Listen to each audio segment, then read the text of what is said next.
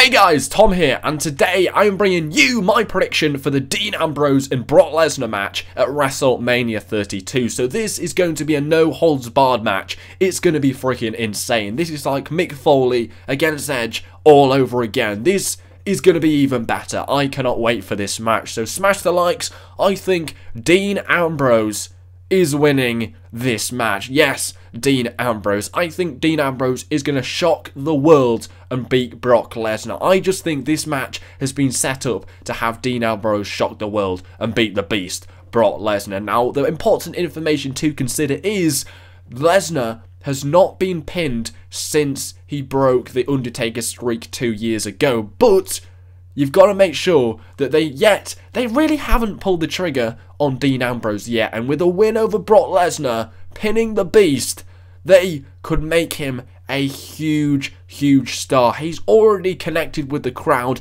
They just need to give him a big win. A big win over Brock Lesnar at WrestleMania would be absolutely huge. But if he loses, it could halt all his momentum hugely, and it would feel like they had just dropped the ball. He needs to win here and beat the beast Brock Lesnar. Brock Lesnar, does he really need the win here over Dean Ambrose? I would say not really. Ambrose winning here, yes, he definitely needs the win. He needs a big win, and then he can go for it. I think the build towards this match has been insane. We've finally seen a lunatic. They've finally given us the lunatic fringe. They've been promising to give us it for a while, and we've finally seen it. And now he needs to go on to WrestleMania, get that big win over Brock Lesnar, and be the top guy in the WWE. But if he loses, it's all over for Dean Ambrose, in my opinion. If he loses here, there's no way he can recover from this. He has to beat Brock Lesnar.